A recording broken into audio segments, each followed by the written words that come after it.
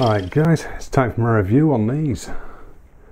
And they are the Vcall, well they're down as smarter Vcall CSR headphones, and they are meant basically as a fitness headphone, for in the gym and stuff like that.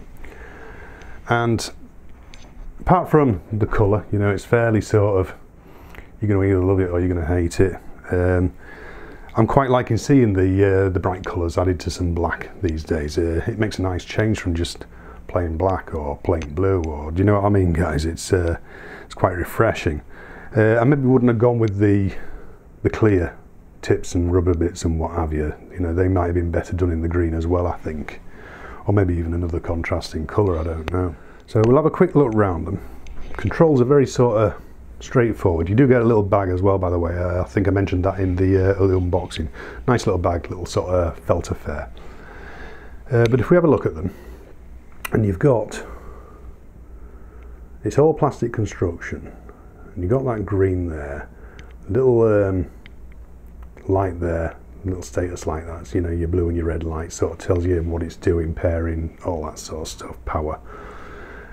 You've got one rocker switch on there,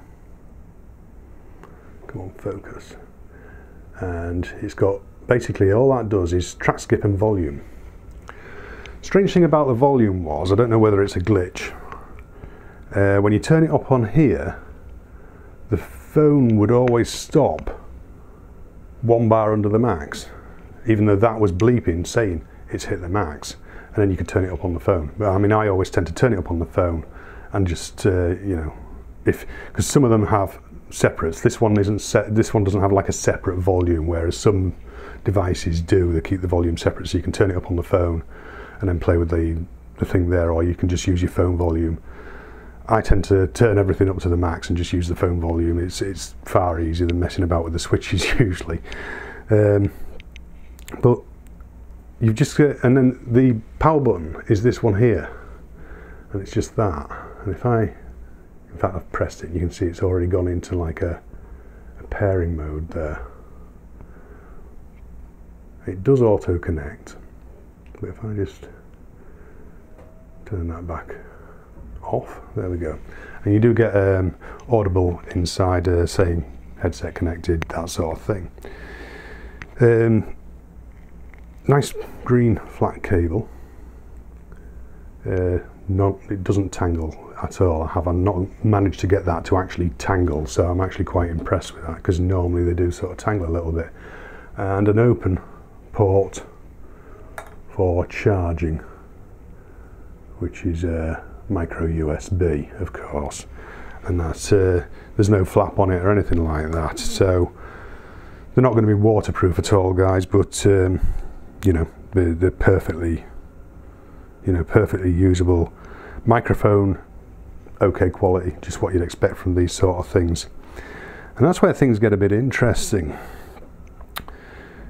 Sound quality for listening is absolutely fantastic for such a budget priced headphone. I'm not even sure what they are right now. They're about 15 to 20 pounds, something like that. They're just not expensive at all, guys. Sound quality is absolutely outstanding at this price point. So absolutely fantastic for listening to your music to. It doesn't even sort of like buckle under the bass, which really shocked me. I've got one negative with these, and it's sort of annoyed me a little bit in so much as because the sound quality is probably the best I've heard in this price point. For some reason the right one wasn't staying in my ear. I've tried all the different size tips.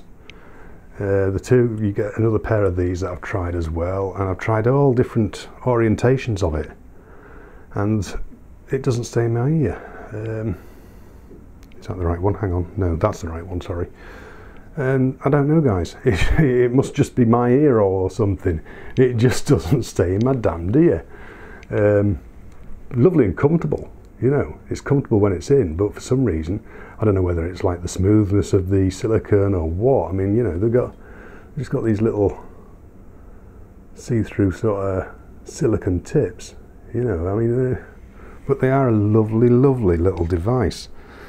So I mean, if you're in the market for some budget earphones, definitely give them a check out, guys. I mean, obviously if they fall out your ear, you're gonna have to send them back. I don't know, no idea why it did it. Maybe it's just my ear. It probably is, you know. I mean, we're all different, aren't we? But definitely well worth a check out for just for the sound quality alone, guys. So that's the Smarter Vcall CSR headset, Bluetooth 4, wireless ear tips.